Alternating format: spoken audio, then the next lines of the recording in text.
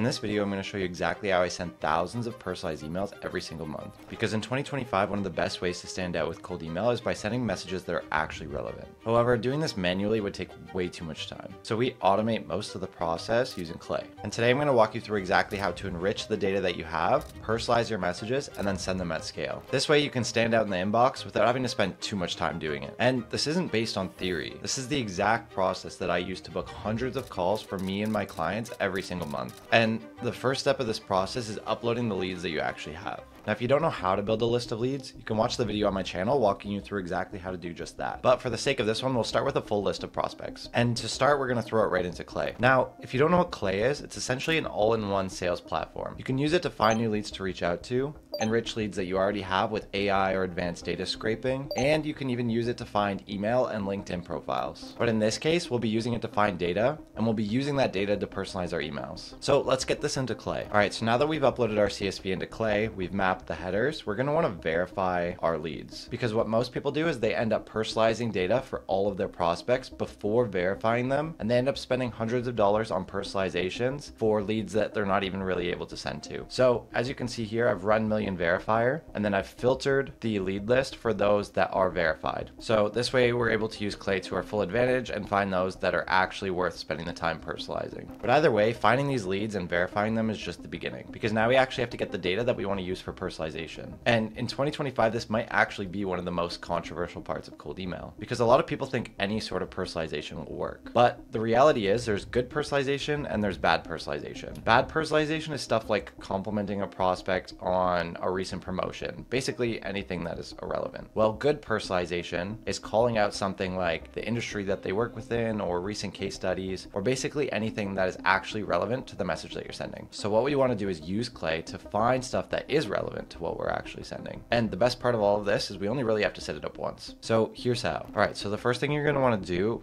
once you have everything loaded up is open up an instance of Claygen. So if you're not familiar with Claygen, Claygen is essentially Clay's AI web researcher that allows you to either pull information from a given web page or go out into the internet and search for data given a particular set of instructions.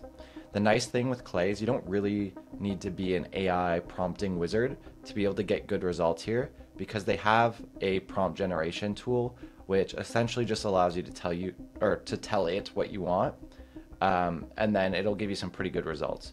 So what we're going to want to do, luckily in this situation we know where the data is that we want. We have a column here that's got a bunch of information on the prospects that we're going to be looking at.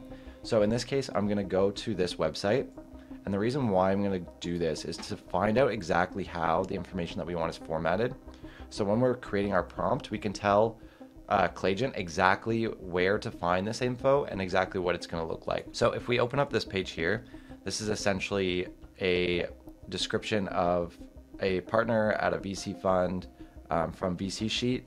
And what we want to find is this data here. So sectors that their funds invest in. So that's going to be our first personalization. And what we're going to want to do is probably pull 1 to 3 of these sectors. So any of these ones here. I'm going to, now that I see the data, I'm going to probably prompt it to avoid things like generalist or enterprise, because those are just less specific and again, less relevant. But if you use things like AI, e-commerce, or fintech, that's obviously going to seem a little bit more relevant. As I'm looking through here, another personalization that might be nice is notable investments. So those would be the types of companies or the exact companies that they've invested in before. Because obviously if we say like, if we could help you find more companies like Clary or Tecton, that would obviously resonate pretty well with them because they're familiar. You could probably use some of this other stuff too, but I find if you get too crazy with the personalization and add, 3, 4, 5 bits of personalization, sometimes it can come off a little weird, I guess. So I think like just enough for it to be relevant, just enough to show that you did a little bit of homework is kind of that sweet spot. So again, now that we know exactly how this is framed, we're going to go back into Clay and essentially create our prompt. So what I'm going to do is I'm going to ask it to go to VC Sheet profile. So that's again this column here, which has our data.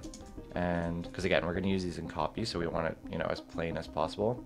So once this is set, essentially you're just going to hit generate and it's going to sculpt your prompt. All right, cool. So we've got something pretty solid here. I think as much as you're going to be tempted to go in and try and like optimize a bunch of stuff, I would just jump in, look for any red flags.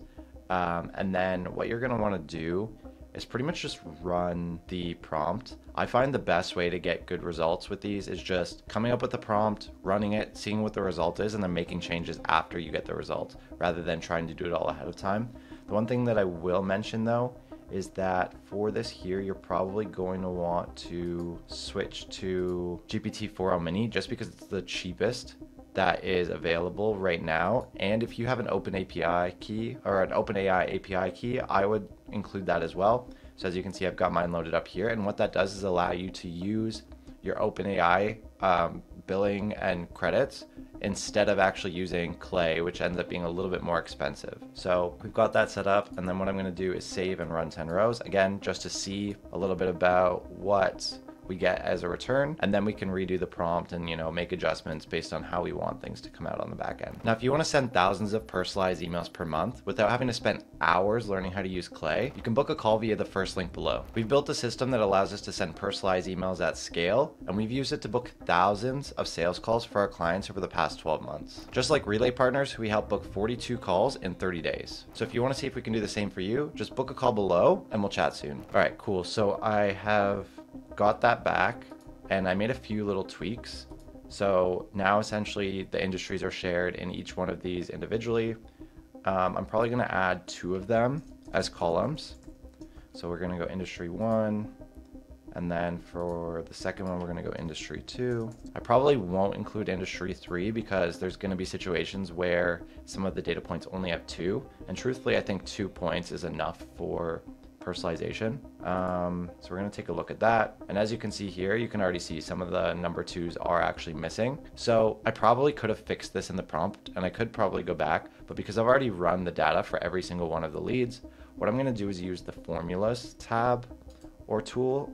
So essentially what you're going to want to do is insert formula. If you're not familiar with formulas in Clay, essentially what it does is allow you to manipulate data without having to use Claygen or like API keys or anything like that from any of your other tools. And it's pretty much zero cost. So you can go in and change things around, and it's pretty much just kind of like a prompt-based type of thing. So essentially what we're going to do here is ask it to, 1, put the 2 industries together. If there's only 1 industry, we're just going to include 1. And then we want to make sure that everything's in like sentence case format, just so it fits nicely into our email. So what you're going to want to do with this sort of thing is kind of determine what text you want to include in the email itself, so in your email sequencer, and what you want to be included in the variable. If it's going to be the same for all of them, you could probably just include it in the variable. If you want to mix it up and change things around, you could probably do it in the sequencer.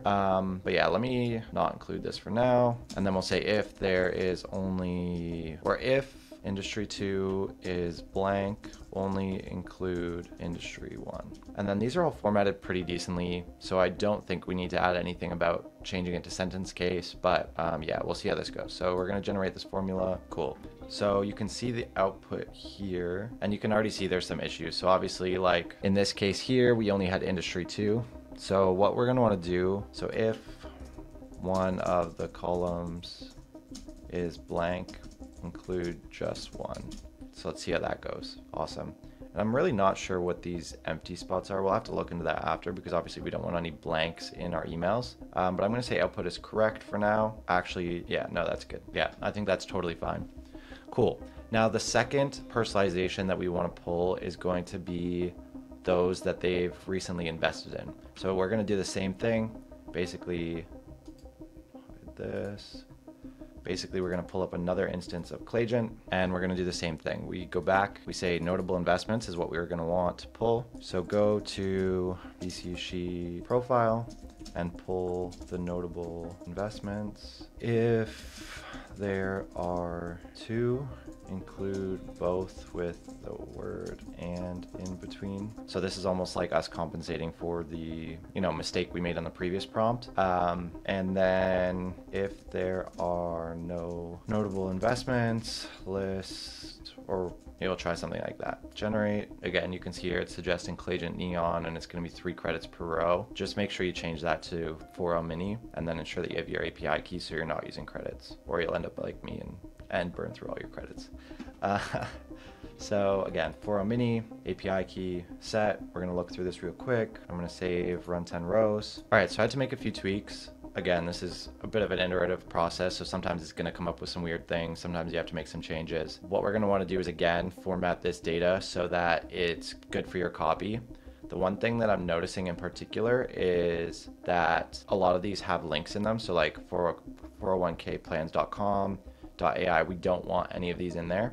So essentially what I'm going to ask the formula to do is, one, format this, and two, basically just leverage the formulas to pull out any sort of links and just make it 401k plans kind of thing. Another thing that I didn't mention is that because the last prompt that I ran didn't pull enough information, there was a lot of people that were missing the notable investments. I actually had Clayagent go to their website and try and find that information on Google. So instead of using the BC Sheet profile link that actually had that profile and a couple listed, I shifted the prompt around so that it was just going out into the internet, searching Google and trying to find basically notable companies that they've invested in by using both their name and their domain. And as you can see here, the results were obviously a lot better.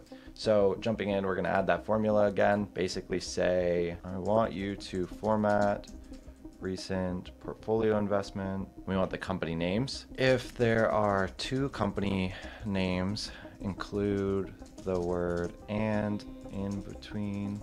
If there is one company name, do not. Also, if there a URL listed instead of a company name, remove the part that makes it a link, like .com or .ai. Cool. Now let's see what we can get out of this. It's funny, you can kind of see how this ends up being like a crazy iterative process. Right here, look, nothing came through in the output, so output is wrong. And then this is kind of a good example of what you can do in the situation that it's not working. So we're going to say Decagon and Charta Health. Cool. Awesome. That looks good. So it looks like they fixed it. You're always going to want to do a quick flyby, just scroll through, make sure there's nothing that is a red flag. Awesome. I think this looks really good. So now all that's left is to get these emails sent out. But before we do that, we want to make sure all of the prospects have emails and that all the variables are set. Because without this step, we'd obviously be sending a bunch of emails with blank variables, which would definitely hurt our reputation once the campaigns are live. So what you're going to want to do is you're going to want to export this from Clay, download it as a CSV, and then we're going to want to jump into our email sequencer. So in this case, we're using Email Bison. We're going to want to import, and then we're going to want to map our variables. So the most important ones are going to be first name. I'm going to include, so industry is going to be combined industry. We're not going to import this. We're not going to import this. You want to make sure that the email is correct. So AI case study is going to be formatted portfolio investments. We're going to remove this. We're going to remove this. Cool. So the biggest thing is basically first name, email. We want to bring in LinkedIn just for some later on enrichments. We're going to want the AI variables, so that's combined industry. And then we're going to want the AI case study, so the portfolio investment in this case. Then we're going to finish mapping. We're going to name this list, so I'm just going to name it the same as what I have the campaign called above. And then we're going to import. Cool. So most of the leads went in. There's going to be a couple that didn't, which is typical. And then what you're going to want to do is pull those variables into your email sequence. So we're going to do something along the lines of first name, curious, are you still looking for investments in the, and then we want to pull that industry personalization, the industry, let's say sector.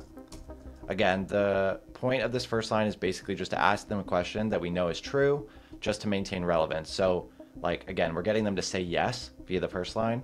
And then in the second line, we'll say something along the lines of, if so, may have an interesting way to, let's say, help you get in early on opportunities similar to, and then we'll list the companies that they had worked with in the past. So that is going to be, I believe it was prospects like, and then we're just gonna drop the signature. Again, this isn't necessarily a video on email copy, but the idea here is that we're using the personalization here to get them to say yes, we know this answer is true. Then we build curiosity with the second line by talking about an interesting opportunity that we have to basically accomplish something that we know is going to be desirable for them.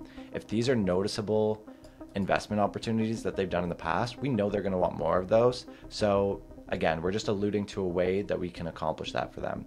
And then the biggest thing is going to be just double checking the variables, making sure everything came through properly. So we're gonna go preview body. So as you can see here, it didn't actually come through properly. All right, so I just had to make a couple tweaks just to make sure that this works properly.